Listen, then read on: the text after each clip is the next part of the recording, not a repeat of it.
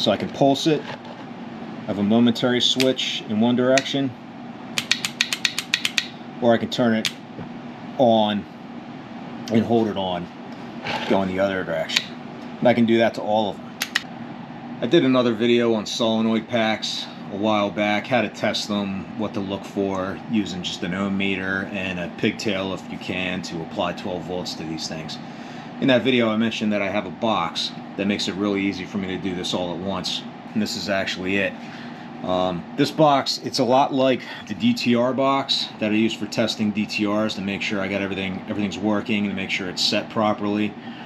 I did another video on that where I show what happens when it's not aligned properly. Some things that could happen, but basically the DTR box just checks ohms across 7 different pairs of pins. That's all that does. The solenoid box does that. It checks the ohms across, it measures the ohms across all 5 solenoids, but then it also applies 12 volts to all the solenoids, and then I can engage them all individually or all together here by these switches.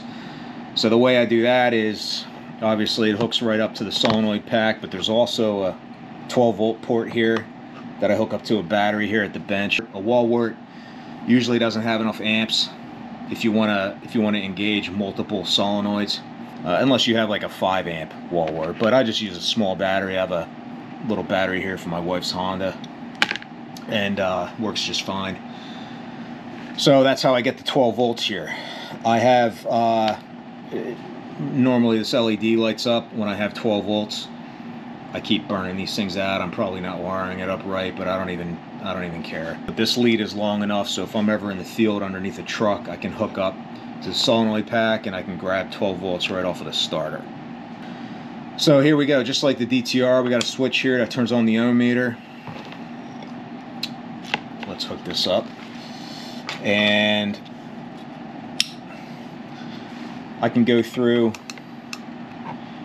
each of the 5 solenoids here. So just like the other one, I'm going to start low. So for solenoid 1, that's showing 19 to 20.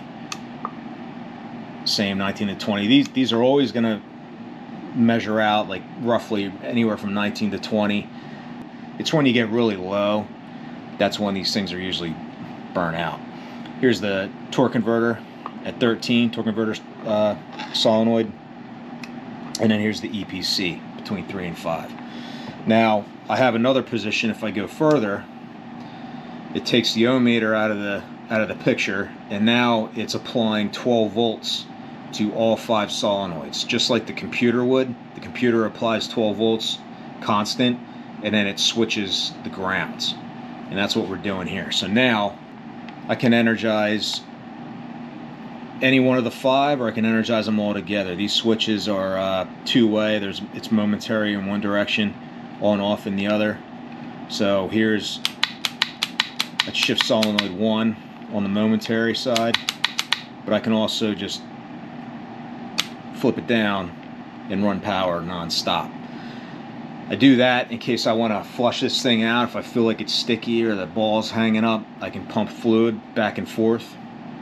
I'll show you how I do that in a second, but that's what that position's for, and then I can just go back to pulsing it. And they all do that. They all work pretty much the same. So what happens when there's a problem? Well, if I have a sticky solenoid, I can try to clean it here, just like as is on the bench top. If I have no luck doing that, I can get pretty serious with it. I have a plate here. If I hook up a regulator here, I can apply shop air to the inputs of all 5 solenoids. And while I'm doing that, I can use the box to open and shut them. And then I can put whatever I want on the other side. I can put pressure gauges here to see what's coming out, if there's any leak, any leakage, or just to see what's coming out.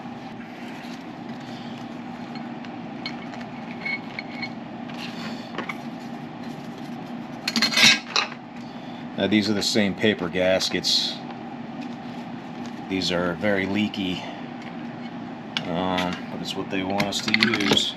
So this just goes together like that. And I have a bunch of nuts here. I can tighten the nuts down and bolt this to the plate. So now when I'm working on this, it'll sit like that. I'll have the air coming in the side here.